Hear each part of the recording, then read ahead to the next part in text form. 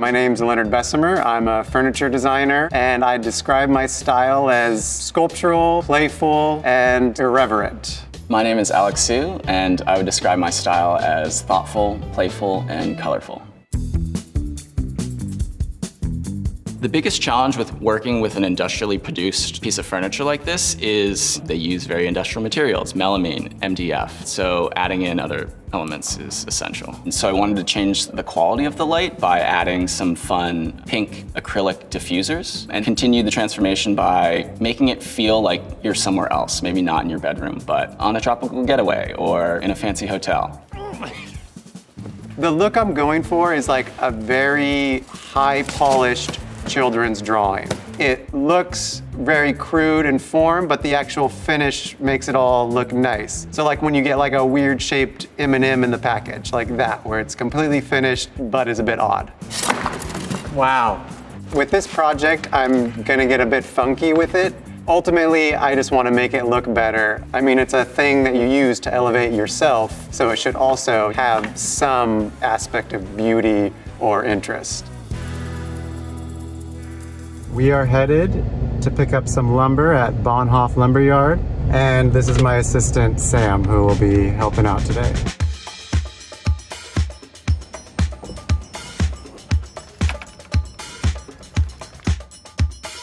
Gathering materials was a lot of fun for this project because I'm using a lot of different stuff. I found some really cool faux rose quartz acrylic panels, some lovely veneer, and some super cool wallpaper.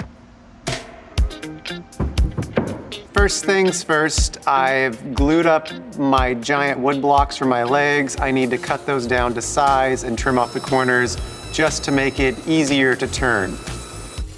Once it's on the lathe, then I am going to use a roughing gouge to get the general cylindrical shape. To make the indents, I'm going to use a combination of two tools. The skew chisel cuts away most of the material at an angle, and then I do the round over with the spindle gouge. I'm planning on painting the base of the frame because it came in this really yellowy powder coat. I'm using a Montana spray paint and it has a rust effect. So it actually has some little particulate in it that creates that little rough texture. I got my general shape done. Now, you know, what I lack in turning skills, I make up in like elbow grease and sanding.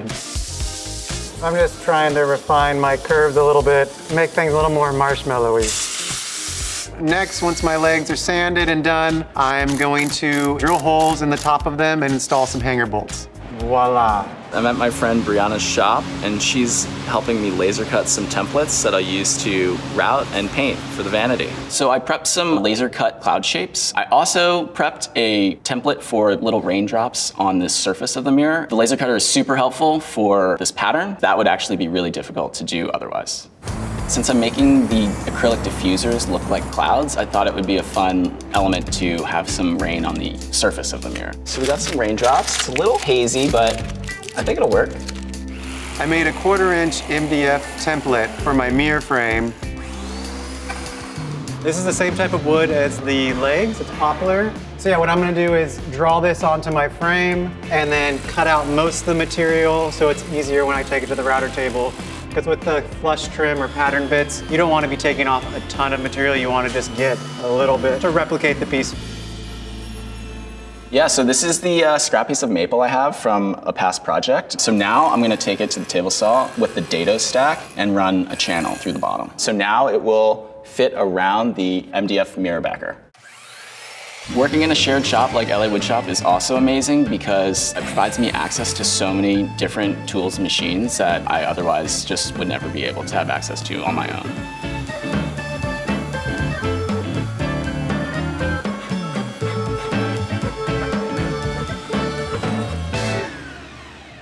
There you go, nice little roundover. And then I need to create a place for the lighting. So I'm gonna take that frame, I'm gonna drill 1 5/8 holes that the light socket can then fit through. For my next step, I'm going to address the melamine surfaces on the desktop, the drawer faces, and the sides.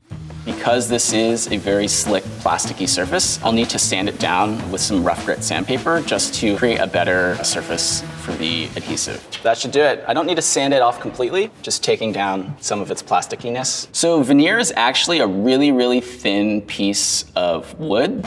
It takes stain and finish similarly to solid wood. I normally use an iron-on edge banding that has glue that activates with heat, but for this application, because it's going onto a plastic surface, I'm trying to avoid heating it up, so I'll be using a peel and stick veneer. Next, I'm going to make my acrylic cloud shapes. The first thing I'm gonna do is I'm gonna trace the template on the stock piece of acrylic that I have. I'm gonna rough cut it on the bandsaw, and then I'm gonna take that to the table router where I'm gonna use the template to flush trim route the exact shape I want. And now they are the same shape. I'm using the shellac-based primer so I can get my paint to stick to the melamine on the dresser. The white was just kind of boring, and I kind of wanted to create this really standout, monolithic, vivid thing. And I just happened to have some cherry red paint left over from a project, and I thought this would be a perfect opportunity to use it. So the mirror comes with a melamine border, and rather than kind of paint it, I thought adding a fun pattern to the perimeter would be a nice little touch. This wallpaper is digitally printed, but it has a sticky back, kind of like the veneer. Hot tip from Drew is to hit the edges with either a matching marker or Sharpie, just so the white edges don't really show up.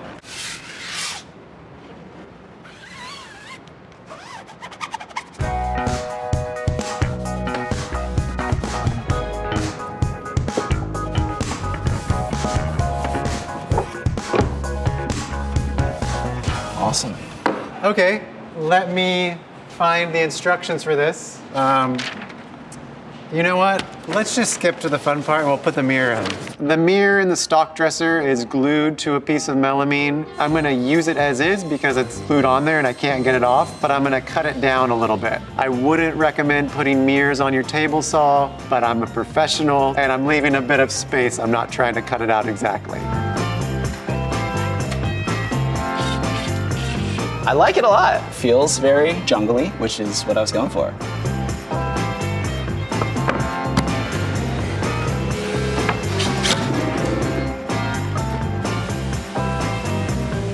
If you guys thought IKEA stuff was like hard, this is like AP IKEA. And then, is this the right piece? 21.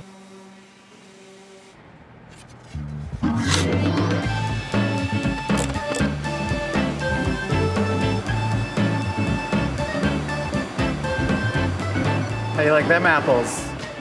And basically, we're just trying to line up the holes. Yeah, beautiful.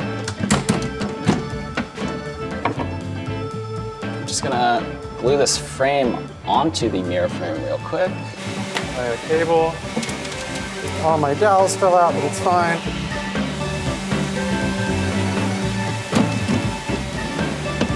I'm going to replace the rocker switch that it came with and replace it with a dimmer.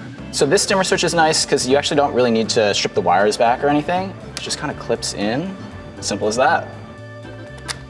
So I decided to swap out the bulbs from the ones that this came with because that color temperature is really cold. So I wanted to get the best light LED bulb, and that I found in this company called Tala. They make like a very nice frosted glass bulb, and the colors are really good. They're perfectly round, and that'll contrast my little bit of wobbliness on the side. The diffusers are pretty much all set. Here's the adapter. Just kind of pops on, and you can see that there's actually a pretty wide range of motion.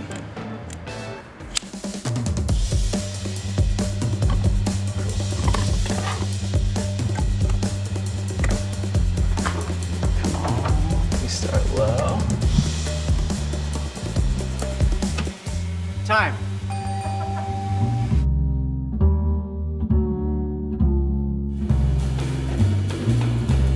Hey Alex, nice to meet you. Hey Leonard, nice to finally meet you virtually. I am excited and a little bit nervous. Hey, Ooh. wow, super fun. Yeah, I went fun. You went classy. It's actually like right behind me. Those are some serious chonky legs. Those are great. I'm assuming you turned all those? Yeah, I turned all those. The contrast, even with the bulbs and the drawer handles, the color looks really great. Oh, thank you. Yeah, I left the drawer handles because I was like, I gotta leave something. Like, I just wanted a little nod to the original piece. I'm just like, I really am curious, like, what are all your materials? The cloud-shaped diffusers are acrylic. It's like faux rose quartz. They're pinkish in hue and have some like marbling going on in them. I do appreciate the like similarities in ours and this kind of like freeform cloud shape. I think you did a great job. I mean, just like the little touches, like the brass knobs, like the hardware you used was like really nice. And I do like how it kind of also covers the mirror. So you don't end up with this kind of like square, rectangular, stale thing. Are these original bulbs? You swap them out? I had to swap them out, but they're all like frosted glass. They look natural. Like there was no way I could leave those other bulbs exposed. I swapped them out as well for some dimmable LED bulbs. How did you decide on the shapes of the legs? I have some lamps that I make. I call them marshmallows, but they're actually Lego heads. They're like double stacked. And I have always wanted to make legs that were like using this form, but I never had the right project or whatnot. I think the mere frame actually was more successful than the legs, but the legs I think are what started the project. If I were to change anything, I'd probably go back and make the legs even more wonky too, you know, to resemble the frame. Mine's going into my future child's room. Hey, there you go. So if I were to do this again, I would probably give the base maybe a little bit more attention. I was directing most of my focus to the upper half of it because I felt like that would be where the attention of the user or viewer would mostly be. But the base could use an overhaul, just being inspired by how nice Leonard's vanity legs are. I was careful not to say Leonard's legs, but Leonard's. You know, you wouldn't be the first person. I'm not going to brag, but you know, my legs are okay. When are we going to have the gallery opening of all of the custom crafted pieces together?